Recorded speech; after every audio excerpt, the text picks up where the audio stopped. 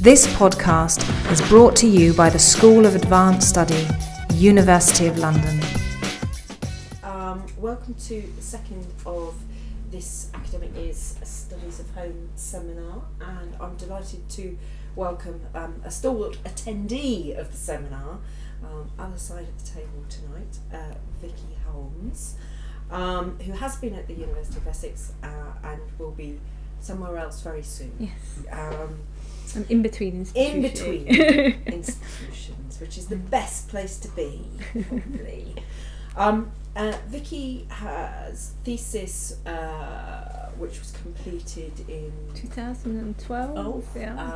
Was used a variety of sources to explore the working class domestic interior and coroner's reports in particular, which was very gruesome to read, but and since then she's been working on both the material culture of the working class interior and lodgers in the working class home, has published articles in Home Cultures, which she will tell you herself is currently on open access, so download it now. About lodgers, one on penny dreadfuls. Penny lamps. Penny lamps. Yeah. Did you not it's called penny death claps. The perilous penny lamp. No, Parliament.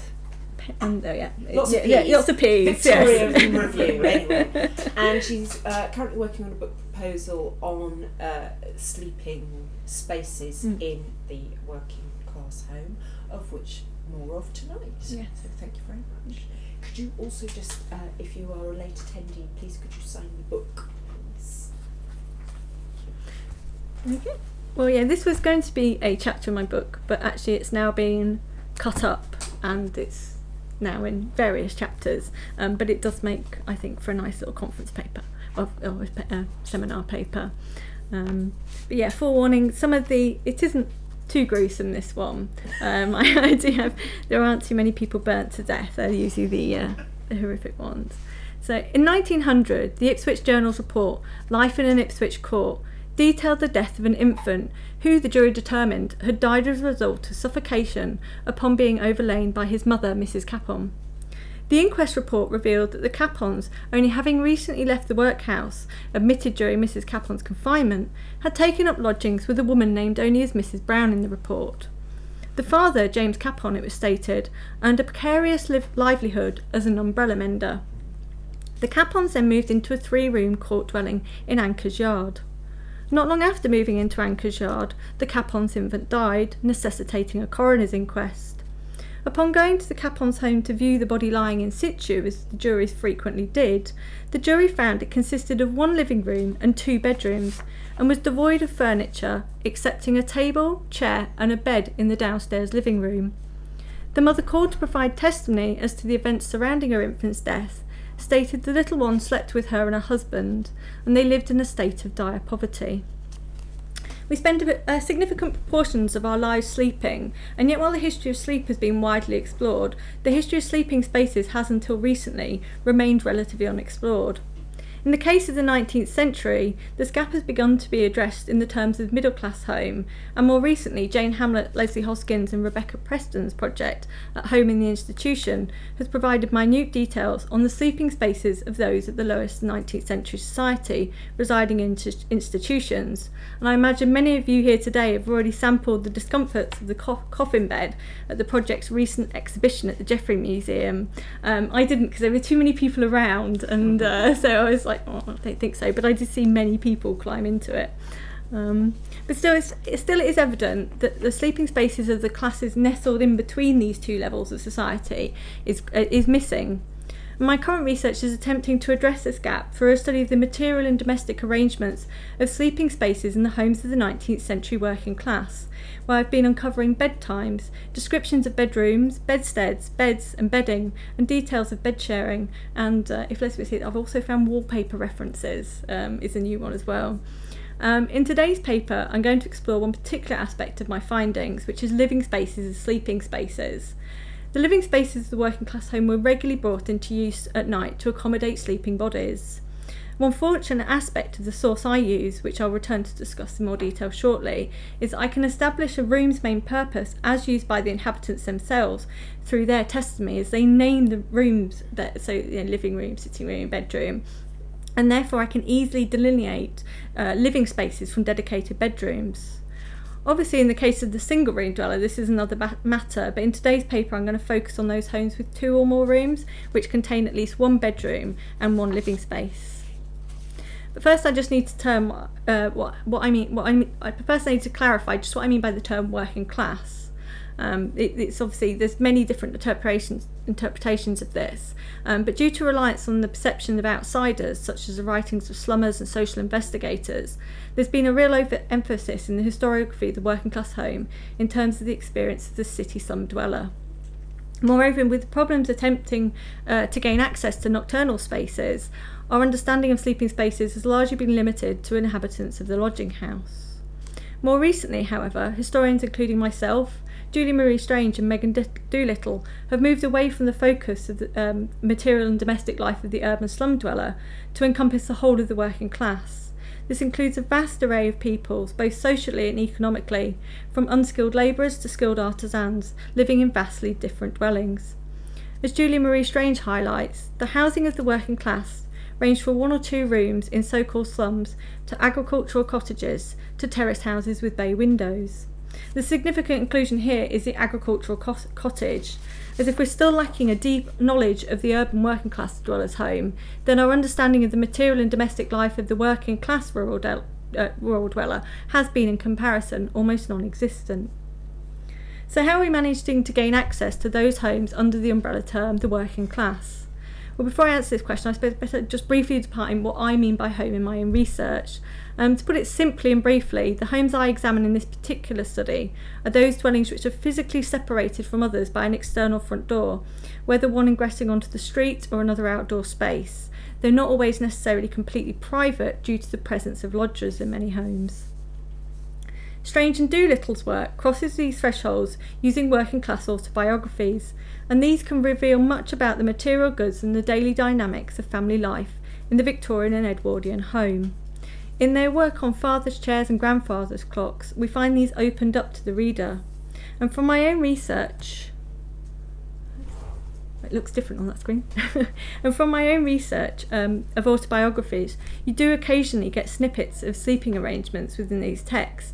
For example here, this is an account of the late 1880s home of Elizabeth Bryson in her autobiography on Look Back in Wonder, and as you can see there's various different sleeping arrangements within here, including people being slept in a room where a piano is, presumably that's the parlour, and as well couch sleeping as well. However, autobiographies do not yield all the information I'm seeking in relation to the nocturnal, material and domestic arrangements of the working class. Bedtimes are a notable example of this. Finding references to bedtimes is been quite difficult, but actually with the coroner's inquest I think I'm now up to 300 bedtimes, which means I can now put morning grass and they'll be statistically significant. And what's very nice, particularly with the inquest, is they'll go, I went to bed at 10 o'clock my usual time, or I went to bed at 9 o'clock but this was early because I had to be up early for work the next day, or I went to bed at 6 because I was unwell. So I can also look at the way these adjust in the household. So fortunately, you know, the coroner's inquest supply a vast amount of details, not just on bedtimes but also many other aspects of sleeping in the working class home.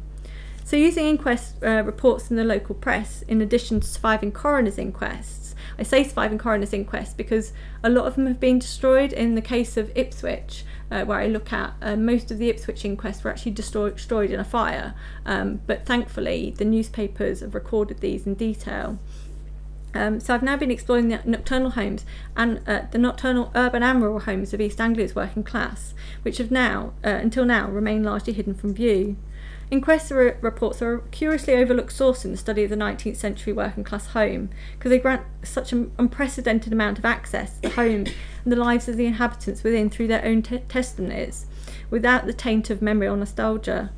The inquest reports contain a wealth of detail on the sleeping spaces and sleeping arrangements, and these are provided by the inhabitants, often just hours arising from bed. And there's lots more detail. I won't go into too much detail, but lots more detail can be found in my Home Cultures article, and it's currently free to download. I only discovered this the other day when I went to get myself a copy, and so I don't know how long it is. So if you are interested in reading about my methodology, it is currently free. So, and I don't know how long it'll be free for, because I didn't pay for it to be open access, and it doesn't say where's its limit. But I have had slight adjustments as I've moved into looking at the bedroom. When I was looking at the living spaces, I was very much focusing on domestic accidents, but when you're wanting to look at sleep, actually all different types of inquests. I generally don't use murder and suicide because that covers more unusual kind of circumstances that have gone on. So I look at natural deaths as well as accidental deaths to kind of gauge what's going on in the sleeping arrangements. So what do the inquest reports, along with the surviving coroner's records, have to tell us about living spaces and sleeping spaces in the homes of East Anglia's working class?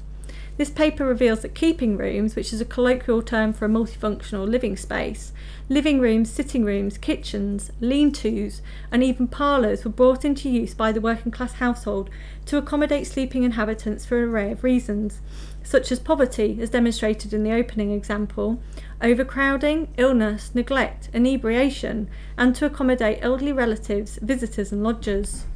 Moreover, one not only finds sleeping inhabitants in these rooms, but sometimes also bedsteads, or more often, makeshift beds. It's been well documented that an overcrowded home resulted in some working class children being displaced from the bedroom. And there's an image here from the Museum of London showing, I got sent this by someone going, oh, I've got a nice picture of bed for you. And then I realised that behind them is a range.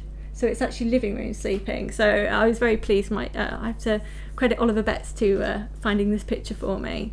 But there's also, and I've got evidence of this in the 19th century inquest for East Anglia. I've also got instances of children being sent to grandparents' homes to sleep, older children being cast out of the family's home to seek lodgings. While continuing the story of the opening example of this paper, the Capons left their four of their children with Mrs. Brown, paying 4 shillings a week to accommodate them. However, in the cases I've uncovered in the inquest reports of children sleeping in the household living space in East Anglia, it was not overcrowding, but sickness which had determined this particular sleeping arrangement.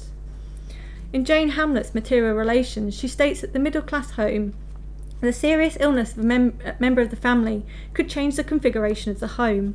The patient's bedroom or another room would often be set aside or designated as a sick room. In the case of the working class home, however, with its few and often shared bedrooms, sickness would usually necessitate bringing a living space into use to accommodate the sick or to separate the sick from the healthy. And I particularly like this picture because they've made a bed from 2 chairs. And I haven't got any East Anglia inquests that do this, but I have come across inquests in London where mothers are doing the same to make beds in the actual thing. I think they're also using accounts I've got where they've used what Jumery looks at the father's chairs, and they've got arms, so that the top bit would be for the baby, the head of the baby, where the armless chair would be for the feet. So in the Suffolk village of Chelmsford in January 1870, fever had struck the Osbornes' home, taking the life of their 5-year-old daughter, Mary Ann Osborne. Coming before the coroner's court, the father, Isaac Osborne, a mariner, detailed how fever had altered the sleeping arrangements as well as the domestic duties in his home. His wife Anne, also attacked with fever, was too unwell to attend Mary Ann.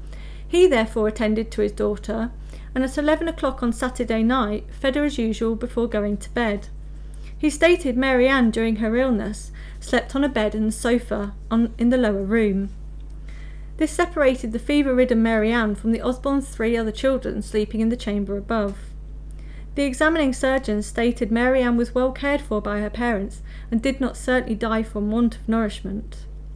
In contrast, however, in Colchester in March 1840, another inquest details how the sick child was separated from the rest of the household by being forced into sleep in the lean-to kitchen.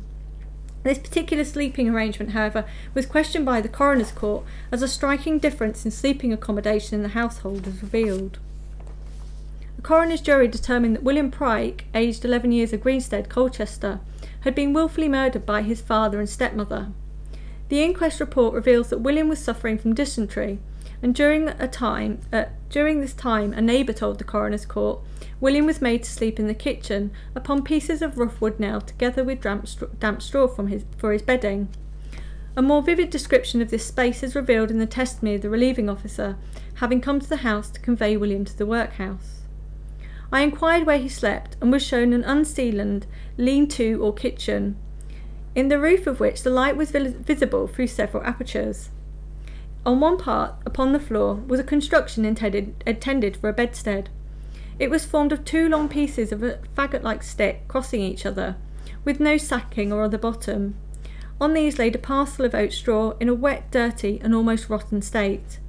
There was no protection from the weather and the rain ran in at all directions. I think one can hardly imagine just how cold and miserable William must have felt. I haven't got many domestic interior pictures, but that would be similar to the house described in William's inquest, with the lean-to. I don't know what point about the screen.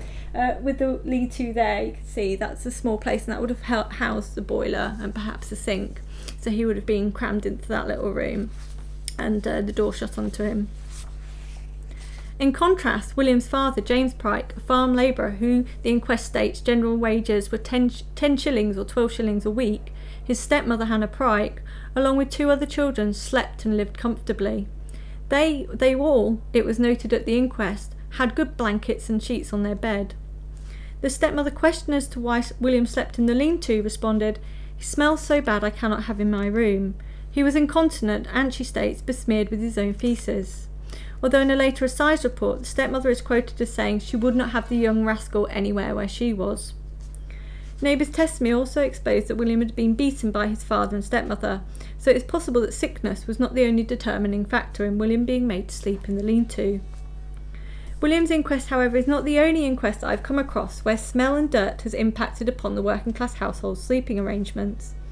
In 1867, some 3 years after departing from London in search of work as a domestic servant, 23-year-old Charlotte Foreman returned to her widowed mother's home in Bell Lane, Ipswich, who the census showed supported her family by taking in lodgers. Despite 4 other children aged 17, 14, 12 and 10 years, as well as lodgers residing in the house, the inquest reports reveal that Charlotte slept in a room on her own.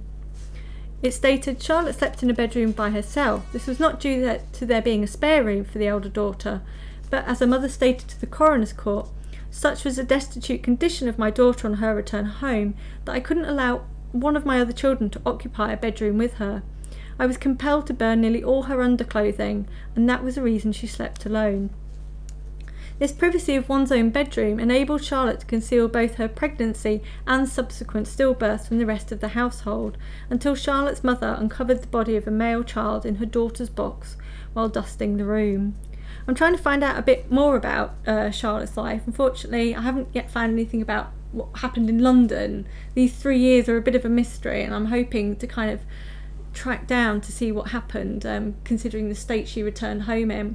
But what I have found is that she subsequently goes to live with some friends, and then is, because she was convicted of concealing a pregnancy, so she was in prison for a month, and then she went on and then got committed of theft, but then she got married and had children, and everything seems to have panned out okay in the end, so it does have a happy ending, kind of.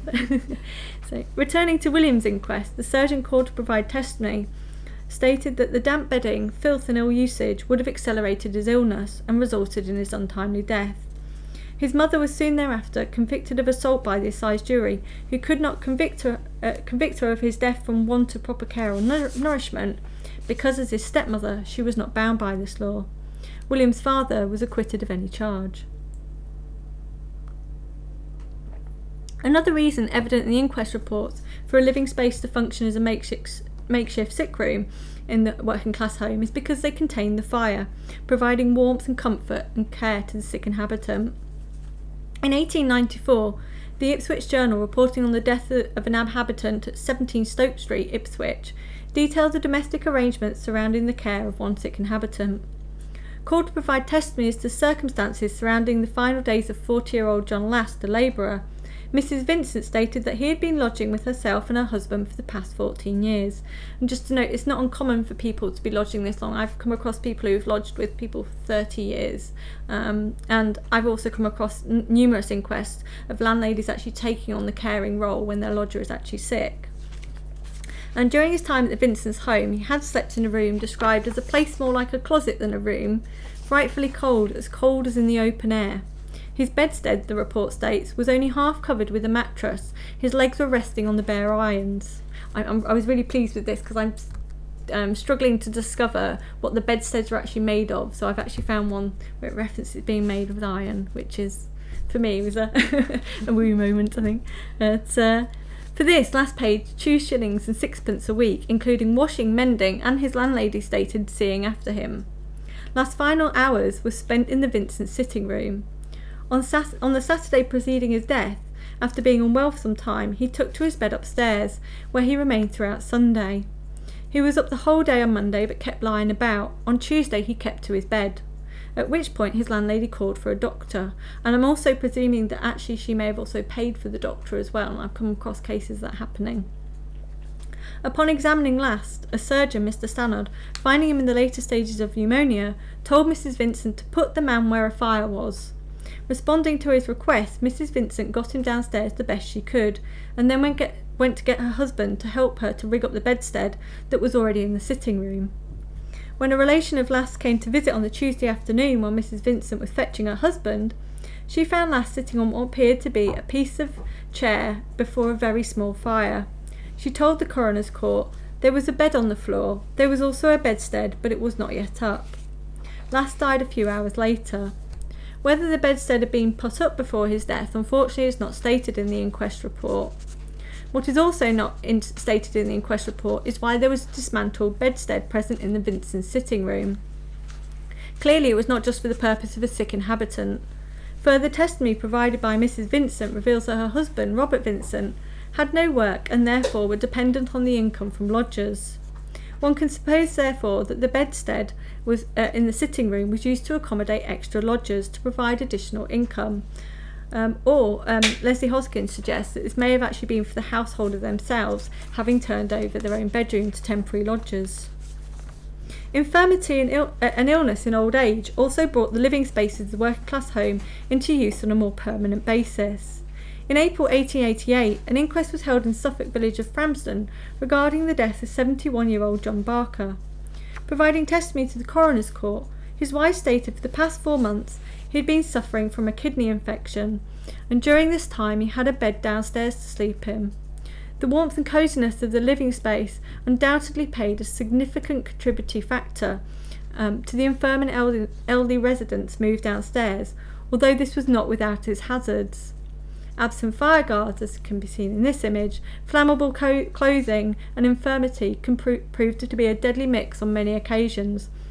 I have come across numerous inquests referring to infirm inhabitants when sleeping in chairs by the fire, having fallen in or a spark had ignited their clothes, and they were unable to help themselves, they soon burnt to death. The inquest reports also illustrate that stairs in such homes may have prevented some elderly and infirm inhabitants from climbing to their bedrooms at night and left them with little option but to sleep downstairs. This isn't a domestic dwelling inquest, but this is a particularly good inquest of the difficulty that the infirm had climbing some of the stairs. And you can have a see with this one. This is in the Birmingham backs to back, and as you can see, there's no handrail. And in nearly all working class homes, there were no handrails at this time and no lighting. So trying to negotiate those on the way to the bed, and also there's a ladder here as well, and I'm not sure I could climb that. I can't imagine, if you're suffering from any infirmity, how you would have got to your sleeping chamber above. There weren't too many people die on these, notably, just to go to accidents. What I found is, I think because they look dangerous, people are more careful on them and therefore aren't having accidents. These kind of staircases, they would certainly, as in the case here as well. But yeah, so that was another reason possibly why we find a lot of people sleeping in the downstairs rooms, because basically, you know, that's where the main fire was. So to go up and down to bed at night was a hazardous journey. The inquest reports further reveal that at times of sickness in the working class home, healthy inhabitants were also found in the living spaces at night. In 1867, an inquest was held in Old Heath, Colchester, upon the infant child of Robert Pryor. The father, called to give testimony, disposed he was not at present in any regular work for anyone. The child lost its mother about 5 months ago to consumption. He occupied a cottage under Mr. Lambard. There were 3 rooms, a keeping room, bedroom and a kitchen. There were 6, including himself, living and sleeping in the house, the oldest being 18 and the next 15 years of age, and he had laid on a couch in the keeping room during the illness of his wife. They had all slept in the bedroom before that. Further testimony from a neighbour reveals that Pryor's bedroom contained 3 beds with no partition, curtain or anything else between the beds. And I myself have yet to come across any inquest reports actually referring to any kind of partition in bedrooms. They're quite noted in a lot of parliamentary literature and social literature, but what I'm finding is that there's no reference to these, and they're generally quite flammable, these partitions. Their absence is noted quite a lot, so I'm wondering how common these partitions actually were within working class bedrooms, and whether they were actually that bothered about actually separating their beds with blankets, because in a cold house, who wants to put a blanket up when it could keep you warm? So the event of childbirth and following confinement likewise saw husbands displaced from the marital bed in the bedroom, and while I've yet to uncover specific references to these men sleeping in a living space, there are numerous references to them sleeping elsewhere in the house, in homes containing just 1 or 2 bedrooms. However, what I did discover in the inquest reports is that sickness in these homes was not the only reason I found the male head of the household sleeping in the living space. Inebriation occasioned living space sleeping for some working class men. 63-year-old agricultural labourer Aaron Cansdale of Bew St Mary routinely slept in what the inquest reports refer to as his chair in a downstairs room on the evenings when he returned home in a drunken state. One morning in 1882, however, Aaron Cansdale was found dead by his chair. An inhabitant providing testimony at the inquest stated, "On Friday evening, Cansdale went to the beer house and had 2 pints of beer, returning home at 10 o'clock, apparently the little worse for drink. When he had taken too much beer, as he sometimes did, his practice was not to go to bed, but to sit downstairs in his chair all night. He did this on the present occasion. His wife went downstairs and found him asleep at 12 o'clock, returning to her bed thereafter. The next morning, however, he was dead, and death was determined as due to natural causes." Why Cansdale slept in the downstairs chair on his return home from an evening's drinking is not explicitly stated in the reports. Perhaps returning to the firm, these kind of, if it was a rural home, I can't imagine these staircase ladders are particularly easy while you're in a drunken state, or perhaps he just simply didn't want to disturb the inhabitants sleeping in the bedrooms above. In the case of Woodbridge milk seller Elijah Catt, found dead on the hearth rug in the lower room of his home with his head upon a pillow, it is evident that he was routinely cast out of the marital bed and bedroom when he returned home in a drunken stupor. However, as his wife's testimony reveals, he did not normally even get to cross the threshold on his home on these occasions. Elizabeth Catt, on her oath, saith, "The deceased was my husband. Between 7 and 8 o'clock last night, a boy brought me my husband's cart home and told me he was coming home. I did not let him come home when he had taken too much to drink, and he always laid down in the shed and not go indoors." So between I missed my place there. So then she kind of further later on goes to continue. He had always slept at the shed or in a pony stable at these times, and a verdict was brought of natural causes when he was found dead the next day. There is a hint of care, I think, for her husband in the inquest reports. She's in this seems to have cast him out, but if we look at it in more detail, she's actually his husband's come into the house at this point, and she's actually placed a pillow underneath his head to support his head while he's in a drunken state.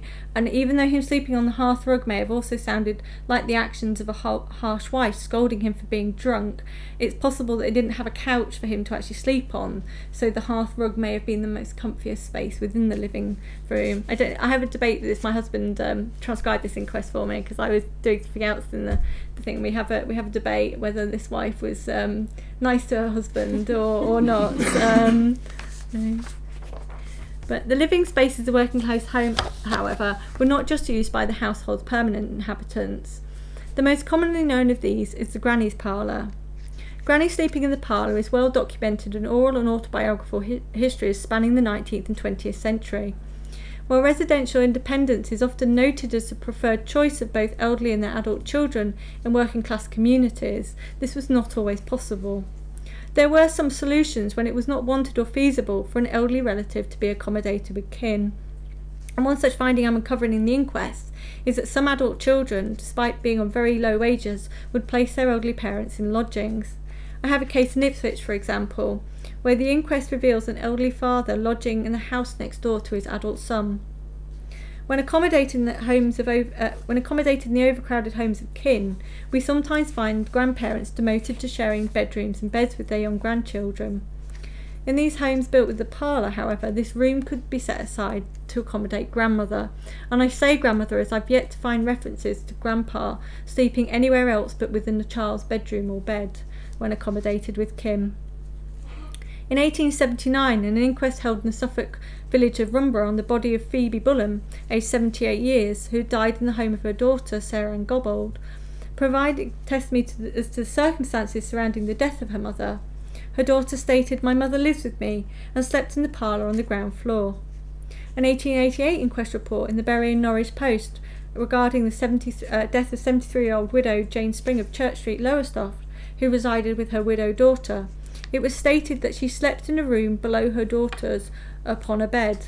Presumably, as it's not explicitly stated in this particular report, this was a living space that had been altered to accommodate Jane upon moving into her daughter's house. As I know this particular house was only 2 floors. You do get some 3-story working class houses in Suffolk, but this was a 2-story house.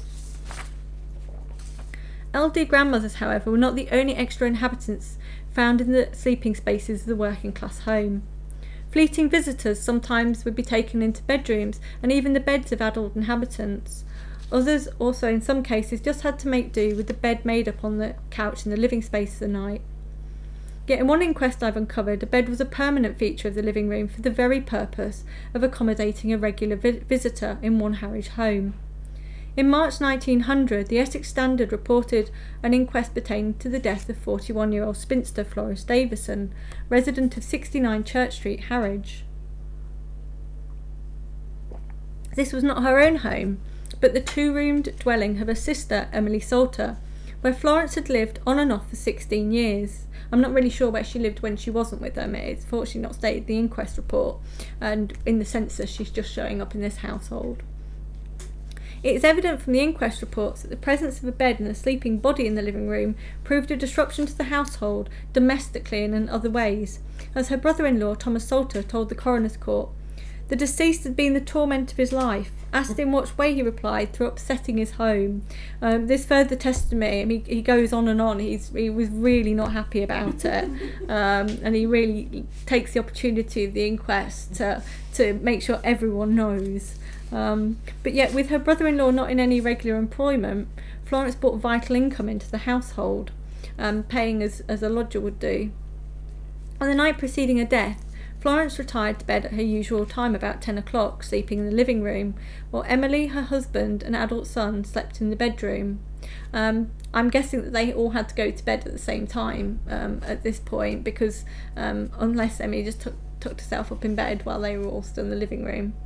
And but presumably, although it's not explicitly stated in the inquest report, Florence's bed could be stowed away during waking hours to accommodate daily domestic life. Folding furniture such as tables was a common solution in cramped and busy living spaces. And then illustration here from Edward Cadbury's Women's Work and Wages, you can see how the furniture is being pushed aside and folded to make space for work, which would likewise be for the case of the bed. You've seen other space-saving solutions such as the aforementioned staircase ladder, because staircases just take up so much space in these small houses that a ladder was a popular solution, especially in rural homes. Collapsible fold-away beds was another space-saving solution, such as that mentioned in the Vincent's sitting room, and also illustrated here in George Godwin's London Shadows. As you can see here, the bed right in the far corner, and it describes the room as little more than 7 feet long by 6 feet wide. The narrow bedstead, which is doubled up in the daytime, reaches, when let down, close to the fireplace. And I'm guessing that must have been a bit of a domestic hazard as well, because these can be quite flammable things as well, as I've discovered in other inquests. So returning to the Salters household, I do also wonder if when Florence wasn't present in the house, whether the Salters' adult son slept in the bed in the living room to create some division of sleeping arrangements between the parents and himself. However, this is not the only bed the inquest reports refer to Florence sleeping in. Feeling unwell, as the case had been for some months, Florence wished to stay in bed during the day, but with her bed positioned in the family's only living space, she was awoken in the morning with the rest of the household and moved into her sister's bed in order not to be disturbed or not to disrupt daily domestic life.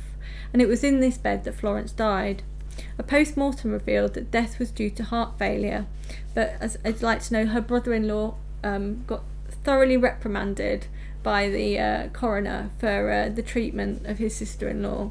The presence of a lodger in the household frequently resulted in a realignment of sleeping arrangements as well. I've uncovered a multitude of different sleeping arrangements occasioned by the presence of a lodger in the home, and in some of these we find inhabitants sleeping in the living spaces. We already know from the work on inventories that landladies would sometimes give over their bedrooms to lodgers while they themselves slept in a living space. As Margaret Ponsonby reveals in her Stories from Home, Anne Chandler in the late 18th century shared her Shrewsbury home with a lodger. The lodger had the upper part of the house, while Anne had a kitchen and a parlour downstairs, the latter doubling as a bedroom. Similar cases are also evident in the inquest reports for Victoria and East Anglia.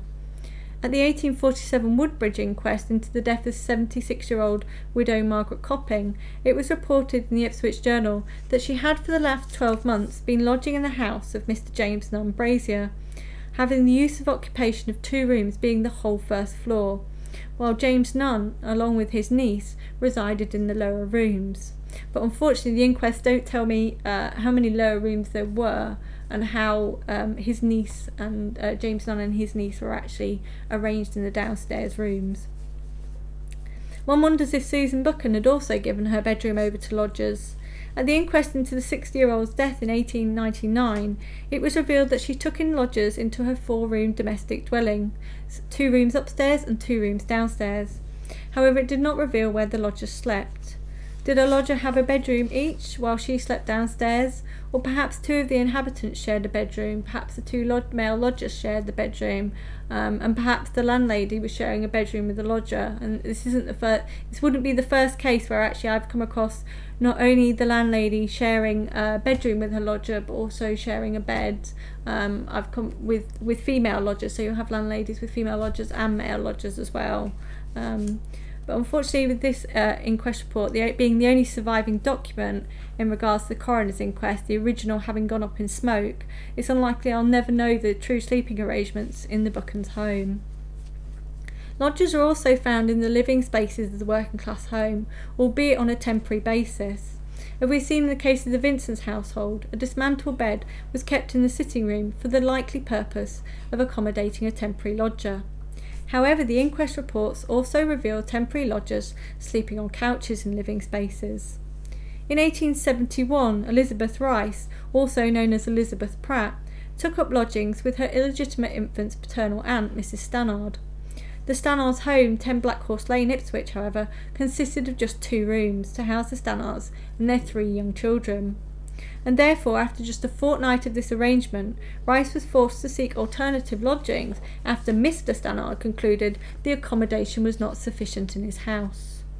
Where Rice slept in the Stannards' home during this fortnight is not revealed in the inquest report or surviving coroner's record, although it's likely she would have slept in the Stannards' living space, given that they had already stated their bedroom was overcrowded. Further details, however, are revealed as to her second lodgings, where Rice took up after being forced to leave the Stannards' home, because it was these lodgings in which her infant died. Providing her testimony to the coroner's court as to the circumstances surrounding the infant's death, 71-year-old Mrs. Smith stated, "I am a shoemaker's widow and I reside at number 13 Black Horse Lane. I take in lodgers." And I've actually looked at this street. It's a street full of quite small houses, and I think nearly every household within this street take in lodgers, so it's a popular street for lodgings. But yet no bed was available for Rice when she came to knock at Smith's door. She stated, "The last witness, Elizabeth Rice, was a stranger to me until last week, when she came to ask me if she could lodge here. I told her she might sleep at my house for a few nights. The last witness slept in my house in a lower room on a couch which Mrs. Smith claimed was sufficient to accommodate both. This suggests this was not the first time that the landlady had used the couch for such purpose." What was also quite interesting as well in the inquest is Rice comes to her to state she is a married woman and her husband is away, and it's implied that she wouldn't have been able to have got this lodgings if she'd found out that she was a single mother with an illegitimate child. Shedding further light as to her domestic arrangements and accommodation on the couch, Rice told the coroner's court that while at Mrs. Smith's, she slept on a sofa under a blanket and a quilt, which Henry Gage Moore, surgeon to the police force of the borough, having visited Mrs. Smith's home to examine the deceased infant, told the court the bed was made up close by the window. One presumes that with Mrs. Smith routinely taking in lodgers, she had the extra bedding at her disposal.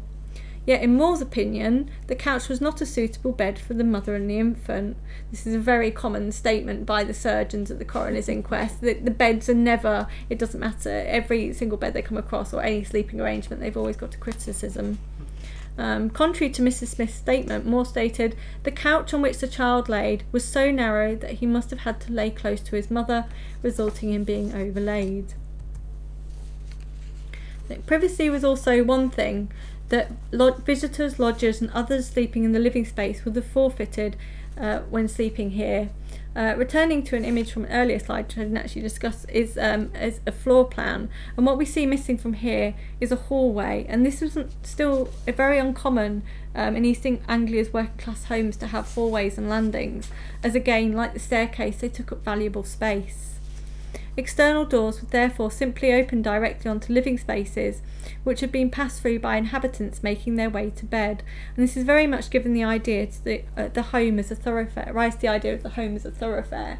I try to avoid using Dickens pictures, but I think this is a particularly good one here, where you can see just the door and the way it comes into all the living space and everything's for view. I'm not quite sure that there's that many people in the kind of ones that I'm looking, living spaces I'm looking at. It's very chaotic, that one. And I'm not sure how representative these are in living spaces. I try to not use the ones depicted in literature, because I think with a lot of the living spaces described come across, they're not quite reflective in what's coming up in the slum fiction. The lack of privacy from the absence of such divisions is evident in an 1890 inquest report in the Bury and Norwich Post on the sudden death of a 50-year-old single waterman and domestic dwelling lodger William Halls in the small Suffolk town of Brandon. And while it isn't in the living space, it really does illustrate just the lack of privacy through not having hallways or landings. Providing testimony to the coroner's court, Mrs. Tilney stated that Halls was her lodger and they had adjoining bedrooms. Tilney told the coroner's court that she often heard Halls, a habitual drunk, retching during the night. So on the night of his death she paid little attention to the noises coming from his room. However, she stated at 3:30 a.m, what I find is quite interesting is she knew it exactly was 3:30 a.m, so I'm trying to work out as well as his clocks in these bedrooms. At 3:30 a.m, Halls rushed into her bedroom, through which he would have passed to get downstairs. He was choking and black in the face, and it was concluded that he had had a bit of carrot before going to bed, which had somehow got in his lungs and that had killed him. I'm not really sure whether that is a viable medical cause of death, but yes, but there's another matter in to do with the inquest is that I've read a lot of to do with the overlaying children in particular, having read the medical testimonies and looking at new research on overlaying, so many of these women were told they'd overlain their infants, where the evidence actually suggests now that these infants would have died of many other causes. I think that's probably one of the saddest findings, I think, of my thesis. In summary then, the inquest reports reveal that the living spaces of the working class home also served as a sleeping space, beyond those homes as a single room dweller. Not only do we find sleeping inhabitants in the multifunctional living spaces, lower rooms, keeping rooms and lean-to kitchens, but also in sitting rooms and the sacrosanct space of the parlour. Children, the elderly, the sick and infirm, extended family, visitors and lodgers, and even the male head of the household can all be found sleeping in the living spaces, although notably I have yet to find a housewife sleeping in the living space. Of the causes of why people are sleeping in living spaces, poverty overcrowding is really well documented with this. Although, as we've seen in the opening example, the poverty that determined the Capons' living room sleeping arrangements was not a lack of bedrooms, but a lack of bedsteads. There were, however, a multitude of other reasons that determined living space sleeping. Sickness in the household seems to have been the commonest reason for bringing the living space into nocturnal use, whether to separate the sick from the well, or to keep a sick inhabitant warm and comfortable by the fire, or because infirmity simply prevented them from climbing the stairs to their own bed.